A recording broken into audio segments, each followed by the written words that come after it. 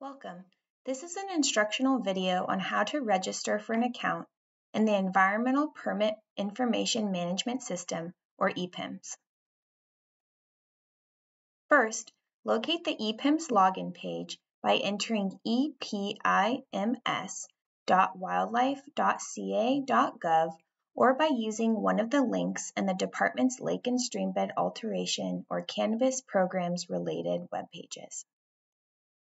Once you are on the login page, you'll notice the Click Here to Register button. Click here and it will bring you to the registration page.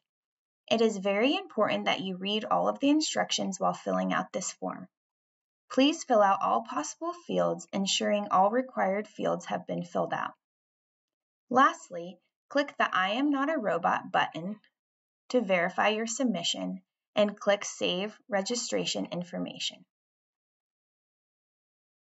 After clicking Save Registration Information, you should receive an automated email from EPIMS that looks something like this. This email will inform you that the approval and denial process can take up to 72 hours to complete. It will also let you know that if you are approved, you will receive two separate emails from EPIMS.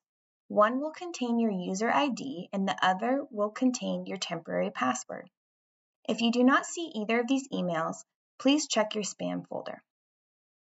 When you are registering, you also want to keep in mind that you may be denied registration.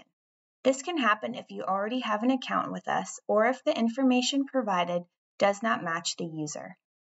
If your registration is denied, please email the help desk at epimshelp@wildlife.ca.gov. If you experience issues with EPIMS or have general EPIMS related questions that you would like to ask, please feel free to reach out to us at the help desk at epimshelp@wildlife.ca.gov. Please contact the CDFW regional office where your project is located for specific questions regarding your project, including the status of your EPIMS self-certification, notification, agreement, status report, or fees.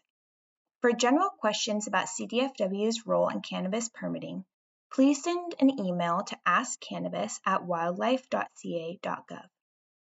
For general questions about the Lake and Streambed Alteration Program, please send an email to lsa@wildlife.ca.gov.